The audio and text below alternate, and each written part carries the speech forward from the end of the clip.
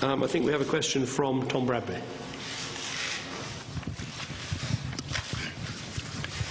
Mr. President, Tom Bradby, ITV News.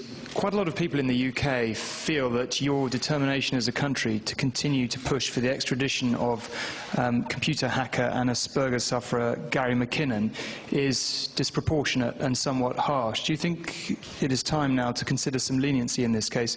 And Prime Minister, you've expressed very strong views on this matter, suggesting that Mr. McKinnon shouldn't be extradited. Your Deputy Prime Minister has expressed even stronger views. Did you discuss that with the President today? And if not, would now be a good moment to share your views with us once again? Shall I go? Please, go ahead. It is something that we discussed in our meeting.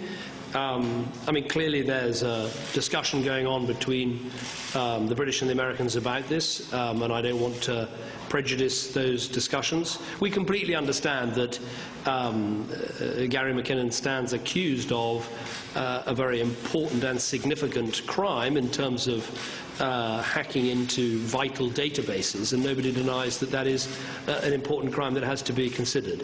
But I have had conversations with the US ambassador, as well as raising it today with the President about this issue, and I hope a way through can be found. Well,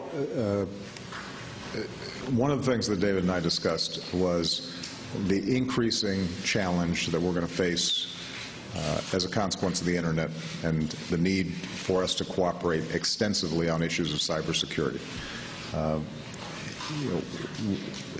We had a brief discussion about the fact that although there may still be efforts to send in spies and try to obtain state secrets through traditional Cold War methods, the truth of the matter is these days where we're going to see enormous amounts of vulnerability when it comes to information is going to be through these kind of breaches in our information systems. So we take this very seriously, and I know that the British government does as well.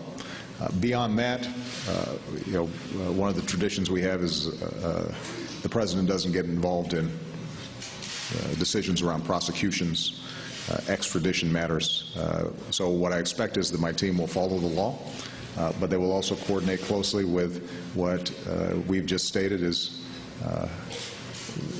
an ally that is unparalleled in terms of our cooperative relationship. And I trust that this will get resolved in a way that underscores the seriousness of the issue, but also underscores the fact that we work together and we can find an appropriate solution.